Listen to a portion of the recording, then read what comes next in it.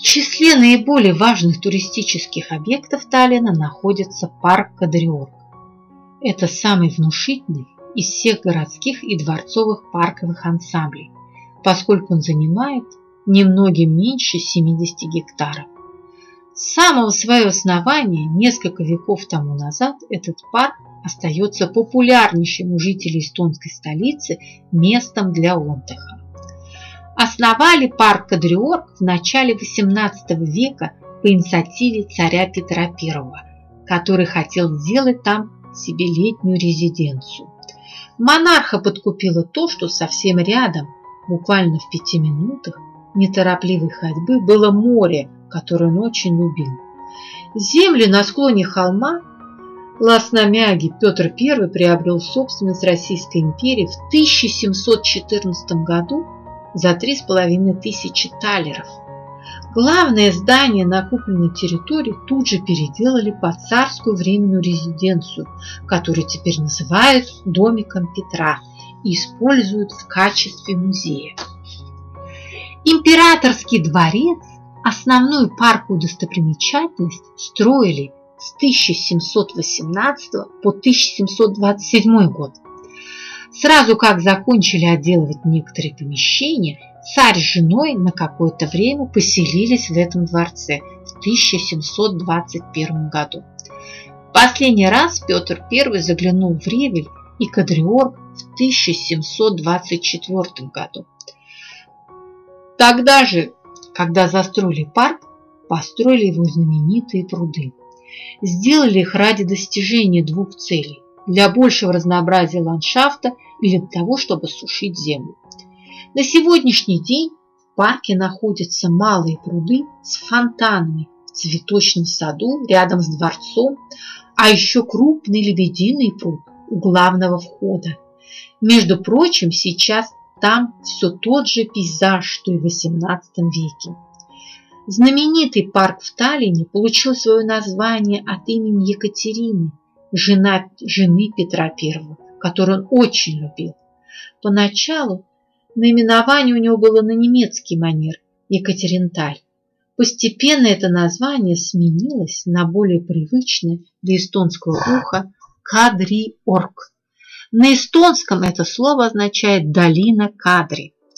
Из местных имен Кадри наиболее близко по звучанию к имени Екатерина.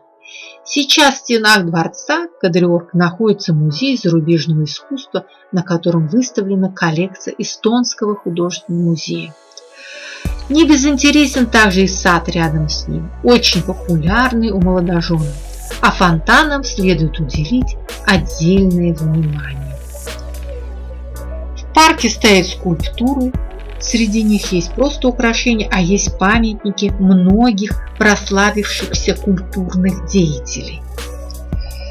Лебединый пруд – отдельная достопримечательность. В теплое время года по нему плавают черные лебеди. Посредине находится небольшой островок с беседкой. По праздникам там играет музыку оркестр, развлекая людей, занявших места на газоне рядом с прудом. Жители города обожают проводить время во дворце, а также в парке Кадриорг. Это дворцовый ансамбль, относящийся к стилю барокко, с потрясающим внутренним убранством, был подарком Петра Первого и его возлюбленной жене Екатерине. Этот ансамбль является весьма вычурным примером роскоши, принадлежавшей царской семье. Проект Кадриоргского художественного музея, который ныне находится в прекрасном барочном здании Кадриоргского дворца, в 1718 году создал для Петра архитектор из Италии Никола Микетти. Привлекающих туристов своей необыкновенностью, главный зал дворца находится в числе наилучших архитектурных примеров стиля барокко в Северной Европе. А еще это превосходное место, чтобы давать концерты, камерные спектакли, а также проводить праздничные приемы. Там могут разместиться до 200 человек. В этих самых залах запрещено отмечать какие-либо личные праздники. А теперь вы видите канал, который был построен по проекту самого царя Петра Первого. но его построили в 2015 году.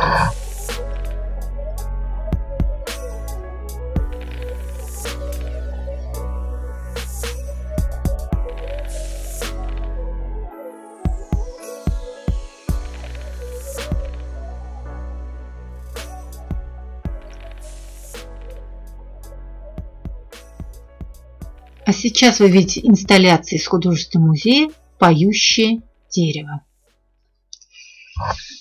Детский музей Мия-Мила в Кадриорге. Мия-Мила – маленькая любознательная девочка, очень обожающая изучать все то новое, что попадается ей навстречу, а еще играть.